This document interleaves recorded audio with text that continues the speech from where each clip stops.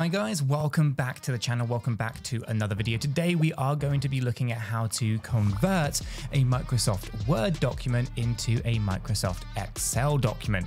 This actually is quite an interesting kind of piece. It can be a little bit delicate at times depending on the content, but I'm going to show you how to take an invoice that maybe is in Word format and put it into Excel. So as I get into this, if you do find it useful, informative, maybe works for you, hit the like button, subscribe for more hints and tips. And of course, if you have any comments or anything specifically that you're looking for, let me know down below.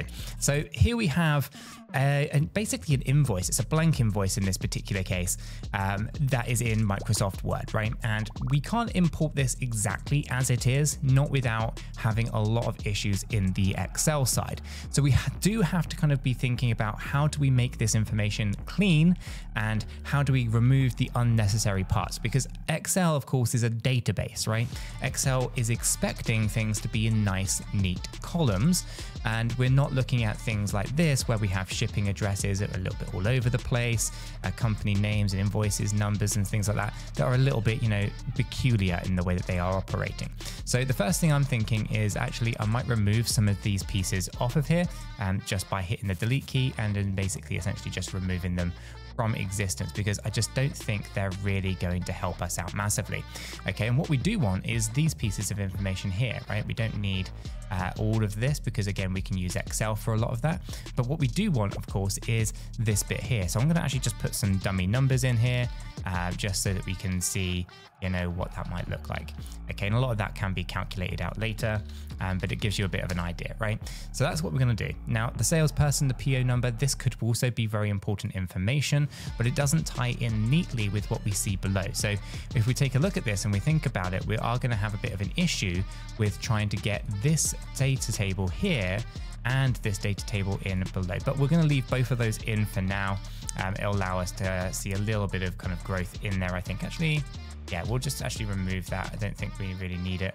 Let's see if I can actually just delete that table off. So we end up with this one table here. This is what we're going to import into our Excel document then, right? Should be straightforward. It's basically quantity, description, unit price and totals, right? And we've cleaned out a lot of the stuff that's not going to be in a database kind of esque kind of feel. So we want to take this and we want to go ahead and put it into Excel. Well, the easiest way to do it would of course be to copy everything, but everyone should know to copy and paste and how that would work. If I go ahead and just do that, highlighting all of this, hitting Control-C to copy it.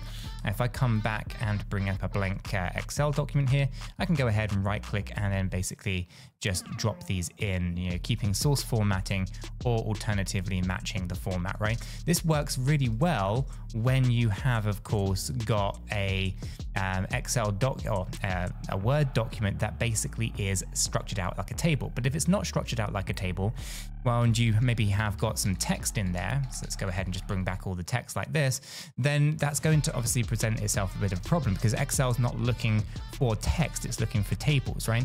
So the other way of doing this then is going to be to actually save all of this document as a text file. So if we go File, we go down to Save As. You can see here, I'm going to go to Browse, and then I'm going to basically choose plain text is what I want to save it as. I've actually already saved it here already, so I'm just going to go ahead and replace it. You can see here that this is going to give you a bit of an idea of what that's going to look like, right? It's not necessarily the best, but it is what it is. I'm going to leave all of this as default, and then we're going to click OK.